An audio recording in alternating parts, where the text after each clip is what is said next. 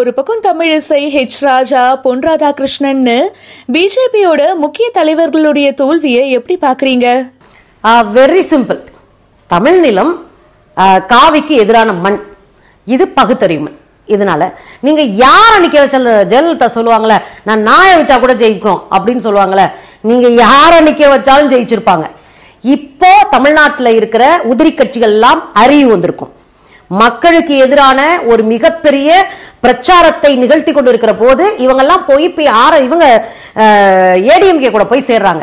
ஏடிஎம்கே எல்லாம் சேர்ந்துக்கிட்டு பிஜேபி கூட சேருது.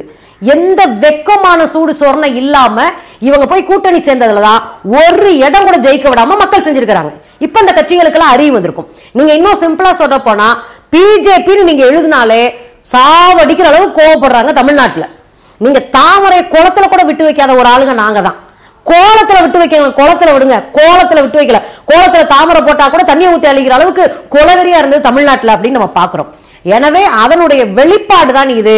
அதுல ஹெச் ராஜா பேசினது பேச்சுக்கெல்லாம் தமிழ்நாட்டுல இருக்க விட்டுருக்கதே பெரிய விஷயம். தமிழ்நாட்டுல இன்னைக்கு அவர் பாட்டுக்கு சுலமா சுத்திட்டு இருக்காரு இல்லையா, அதுவே பெரிய விஷயம். அதுவும் இல்லாம நான் என்ன சொல்லுவேன்னா, இவங்க 3 பேருக்கு டெபாசிட்டே கிடைக்காம இருந்திருக்கணும்.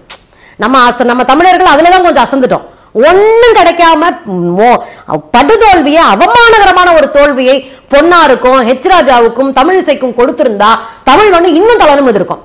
மதவாதமும் சாதிய பிரிவினைவாதமும் பேசக்கூடிய யாரும் எங்கள் மண்ணில் ஜெயிக்க முடியாது. அதுதான் இந்த தேர்தல் முடிவு, தமிழ்நாட்டினுடைய முடிவு. நீங்க பாருங்க, சாதி கட்சி பூரா ஒரே பக்கம் சேர்ந்தாங்களா, இன்னைக்கு அவன் தோத்து போனான். நீங்க மதவாதிகளோட கை கோட்டுனீங்க, தோத்து போனீங்க. மதவாதமும் சாதியவாதமும் எங்கள் தமிழ் மண்ணில் எடுபடாது என்பதற்கு இந்த தேர்தல் ஒரு முன்னுதாரணம் என்று நினைக்கிறேன். எனவே பொன்னார், ஹெச் ராஜா, தமிழிசை சவுந்தரராஜன் என்பவர்கள்லாம் எங்கள் தமிழ் சமூகத்தினுடைய அரசியலிலே கலைகள். இந்த கலைகள் பிடுங்கி எறியப்பட வேண்டிய சூழல் எங்களுக்கு தெரிந்தது, பிடுங்கி எறிஞ்சிட்டோம்.